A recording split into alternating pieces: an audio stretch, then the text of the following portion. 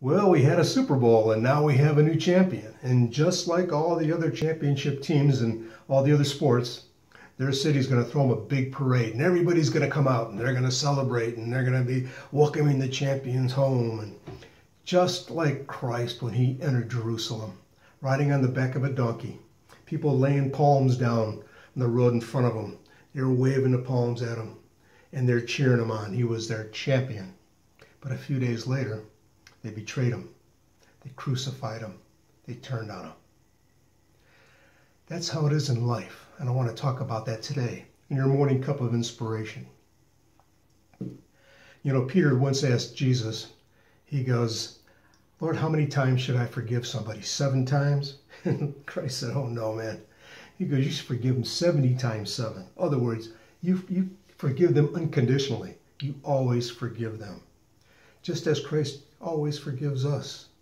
It's what he wanted Peter to do to anybody that turned on him. And that's how he reacted to the people that turned on him when he was entering Jerusalem. He not only forgave them, he died to forgive them. He died on the cross to forgive them of their sins, not just turning on him, but welcoming into a new life everlasting with him. You know, Christ had said once before, "Blessed are the peacemakers. You know, they will be called the sons of God." That's what he expects from us.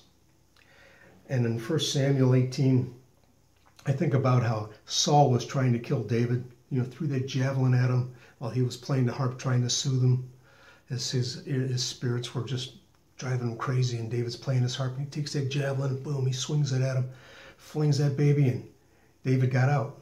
But David never came back, never retaliated. He always forgave him. He always said, this is God's chosen. I'm not going to retaliate. He goes, this is in God's hands. I forgive him. And that's what God wants us to do. That's what Christ instructs us to do. Forgive 70 times 7. Continue to love one another. That's what he wants from us. And that's what he did too, for those people that turned on him. So just like the championship teams that are going to be riding, a team that's going to be riding in the parade and the ones that have ridden in the praise before, they're up right now, but sometime they're not going to do the same thing. Somebody's going to miss that last second shot for the basket, or they're going to strike out at the worst time, or they're going to fumble the ball or drop the pass.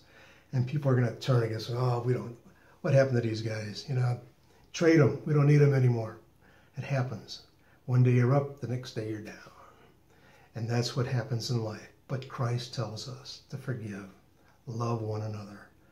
And that's what he expects from us too. So I hope you'll take that today and you'll do that too. I look forward to seeing you again for another morning cup of inspiration. God bless everyone and have a wonderful day.